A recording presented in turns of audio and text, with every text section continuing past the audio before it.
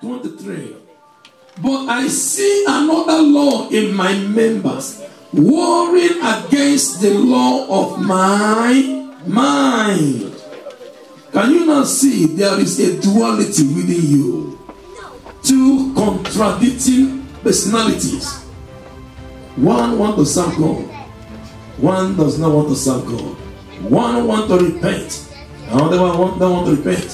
One wants to let go. Another one don't want to let go. One wants to forgive. The other one don't want to forgive. Which one will you yield to? Don't you know I'm a man?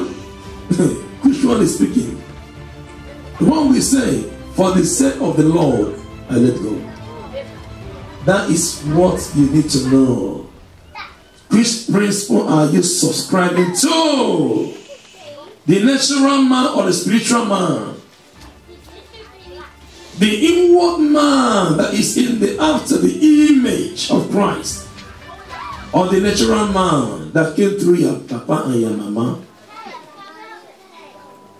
And the Bible says, if you subscribe to the law or the Spirit of Christ, you live.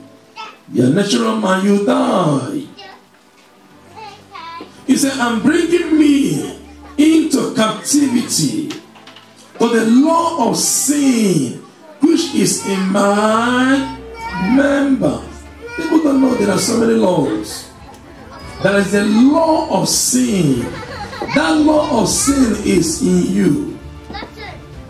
But there is another law. The law of the Spirit of life in Christ. That is why when a believer is going through hell, he's calm. When you hear their story, you say, and you're still coming to church, and you're still smiling, you're still praying, the law of the Spirit of life in Christ. Are you following? But when you go after the law of sin that is in your members, you will behave like a natural man. And the spiritual will know you are acting like a natural man.